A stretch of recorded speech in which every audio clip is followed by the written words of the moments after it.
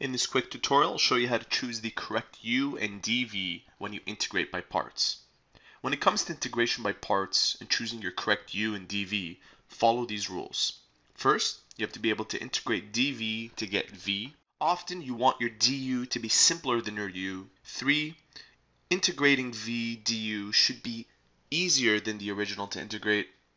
And 4, you want to remember the acronym LIATE, LIATE, which tells you from left to right which functions get priority for becoming U. L stands for logarithmic functions. I stands for inverse trig. A stands for your typical algebra. T stands for your ordinary trig. And finally, the least priority is E, which stands for exponentials.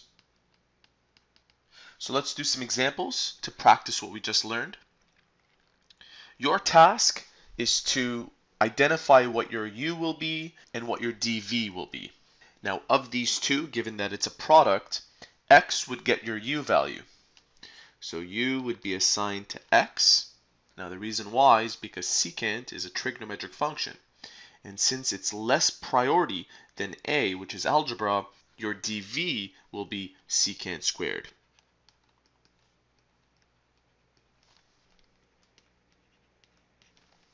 Now let's try the next one. Here we have algebra,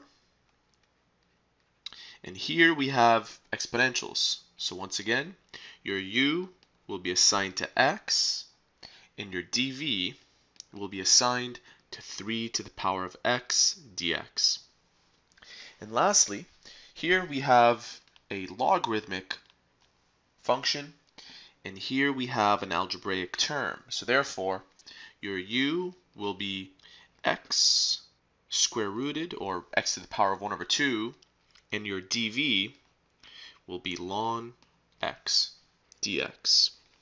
Let's do an example now where we will actually integrate a function by parts. And the example that we have is the following. Integrate x times sine x dx. Now we know what to assign our U. Our U will be x, and our dv will be sine x dx. Now, I'll find the derivative of U. The derivative of U gives us du, and this becomes 1. Du is equal to dx. And for dv, recall that dv over dx is equal to sine x. And if we integrate the following, we will end up with negative cosine x. Now another way to look at this, just before we proceed, is du over dx is equal to 1. So let's go ahead and substitute everything that we know into here, and it's important that you memorize this.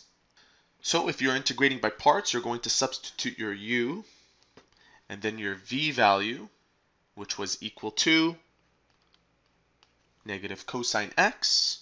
So I'm going to put the negative here, multiplied to cosine x, minus the integral of v. And our v is once again right there, so I'm going to put the integral of negative cosine x du.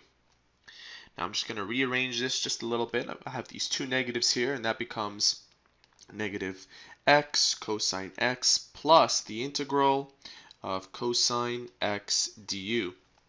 Now if you recall from previous videos, the integral of cosine x is equal to, if you guess sine x, you're correct. So negative x cosine x plus sine x, and then you want to end off with plus c since it's an indefinite integral. So there you have it. That is one example on how to integrate by parts and how to choose your correct U and dv. If you found this tutorial helpful, please support our channel by subscribing or by liking this video. If you have any further questions, you may visit our website at studyforce.com. We are an online service for students seeking free homework help. See you soon.